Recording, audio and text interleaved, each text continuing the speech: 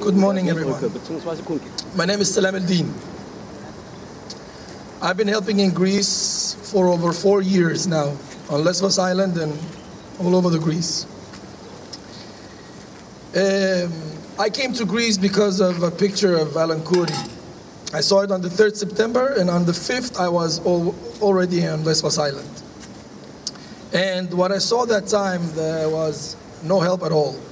There was no UN, there was no Coast Guard, there was no police, there was no Red Cross, there was no one. I saw women give bananas and another woman gives water. They were tourists. I saw people drown in front of me. That week changed my life. And I started an organization called Team Humanity, and I said, you know what, this is my call. What I witnessed is that there was no at all a strategy for the authorities on the island. They started attacking the volunteers, the organizations. Camp Moria, it's the hell on earth. There is around over 19,000 people today in Camp Moria. The conditions are worse than ever. There is space for 3,000 refugees, 3,000. And today we have over 19,000 people who live in tents, winter and summer. These are summer tents. The food is insane. Every day people are sick. Every day you have people who have diarrhea, fever because of the food. And the Moria camp was built as a high security detention center for the worst criminals in Greece. And now you have refugees. Toilets, showers, food. Everything you have to stay in line for hours. If you have to go to UN with a question, you have to stay there for 2 hours, 3 hours. You have to go to European Asylum Service, YASO, you have to stay for 3-4 hours. Food, you need to stay in line 3 times at 3 hours daily. That means 9 hours of your time you use just to get a small portion of food. Women are afraid. Women are sleeping with diapers in the night. They have fear of rape. I had a woman who got raped in the camp. Came to me and asked me for help. I said, why didn't you go to the police? She said, they don't help us. I went with her to the big police station, and they took the notes, and they took her to the hospital, and they arrested the guy. Within 12 hours, this person was back in the camp.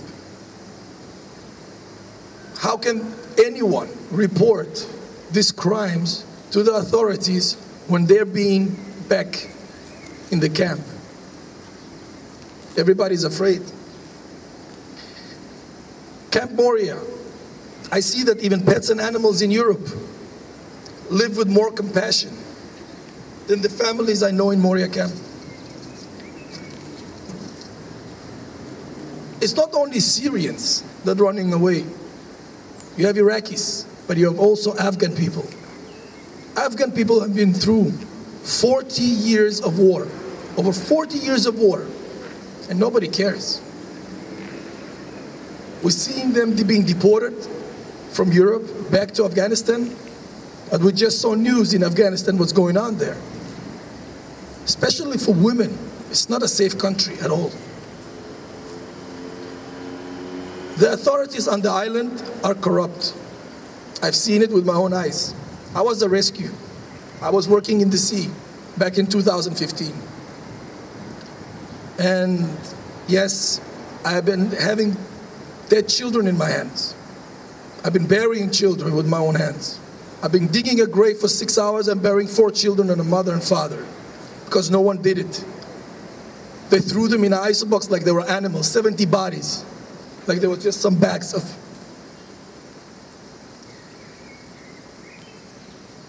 The authorities are corrupt because I've seen what they've done there. I've seen the pushbacks in the sea with my own eyes. Once in the night, I saw how they hit people where they were in the water and tried to come up. They hit them with their feet and told them stay there. I seen them how they puncturing the boats, taking the engines from the boats, breaking the engines, taking the gasolines. Sometimes they puncture the boats, sometimes they let them. And why all that? Because the water is going to take them back to Turkey. It always goes west, back to Turkey. And sometimes, if there is no waves, they just sail in front of the boat to make waves so they're getting back. Why do you think in 2015-16 there were so many dead bodies on the shores of Turkey? It's because they're killing in the middle of the sea and the bodies is going back. This is what it is. We've seen attacks at the borders. We've seen refugees being attacked at the borders. I have several people who told me that they were in Greece, they were walking. They've been in Greece over 20 kilometers inside. And they got arrested. Put in a container, a cargo container with other people over a night.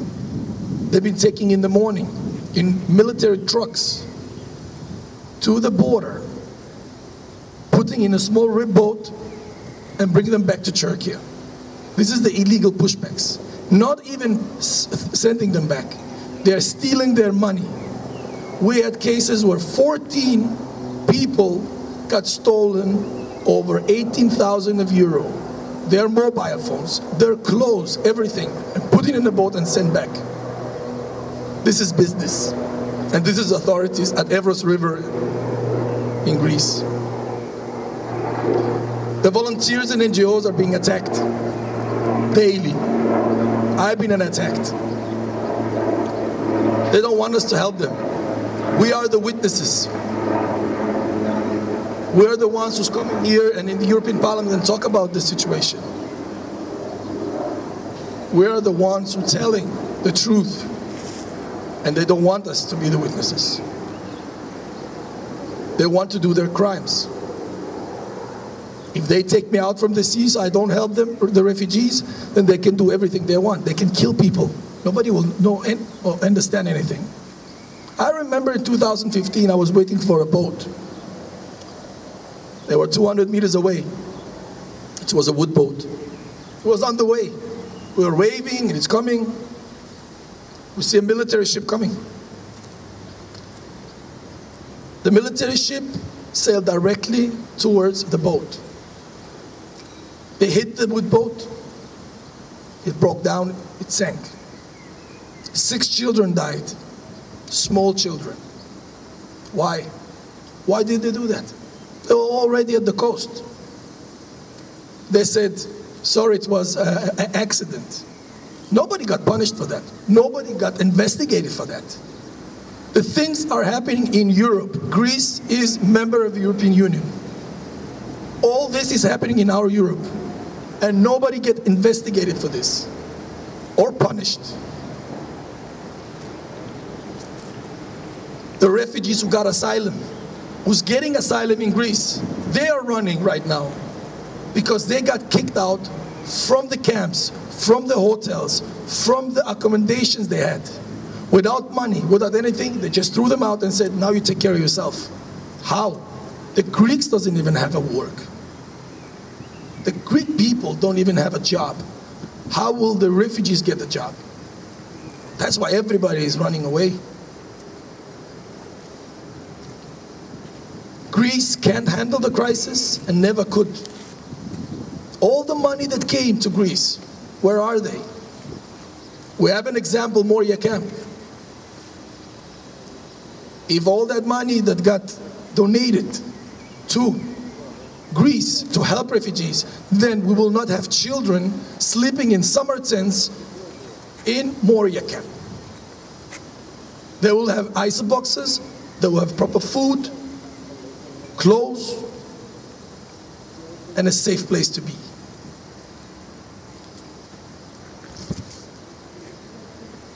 The refugees didn't come for food or clothes.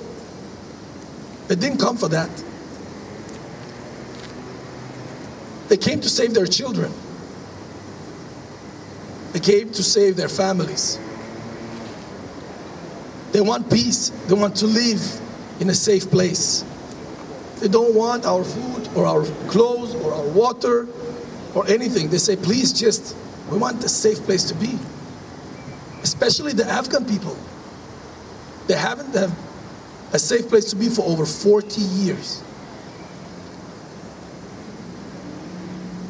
The situation in Greece is horrible right now. I'm getting calls every single day. People are begging me to help them, and we can't. They can help. We're not talking about only children. We're talking about families. Families who have small children. A mother who has 4 children sleeping in a tent and are afraid because she don't have a husband. She's afraid. She don't know what to do. You have 90,000 people. Of course, you don't have everybody good there. It's a country running. It's countries running away from war and from disaster. You have bad people and you have good people. But they are very good in judging. If one person makes a mistake, that means all Afghan people are doing something bad. All Syrians are doing something bad. And that's not true. There are some good families. Such a warm people. Such good people there. I've seen them all. I've seen the people in Moria camp. They need our help. They really need our help. 300 people is going to be getting to Germany. That's shameful. We have space. I was in the Temple of Airport walking, and I saw these old ice boxes there. You know, it was like, I don't know, 500 ice boxes. Been there for years without using them. They could have brought 4,000, 5,000 people, women and children. You have the space, and this is only Berlin, and this is only one place. I think there is more places like that. I really hope not only Germany, but other countries will start thinking how to help these refugees, because they are suffering, and they're suffering right now. I know that people are running right now, and they are in the jungles, in the mountains of Albania, Macedonia, Serbia. They are running for their lives because Greece are just taking them. You have papers, you don't have papers. They put you in jail, and then they deport you. Doesn't matter if you have a paper that says you have asylum. Doesn't matter. We have several cases. They had papers and everything. They just took them, put them in a boat, and sent them back. They don't care. And why?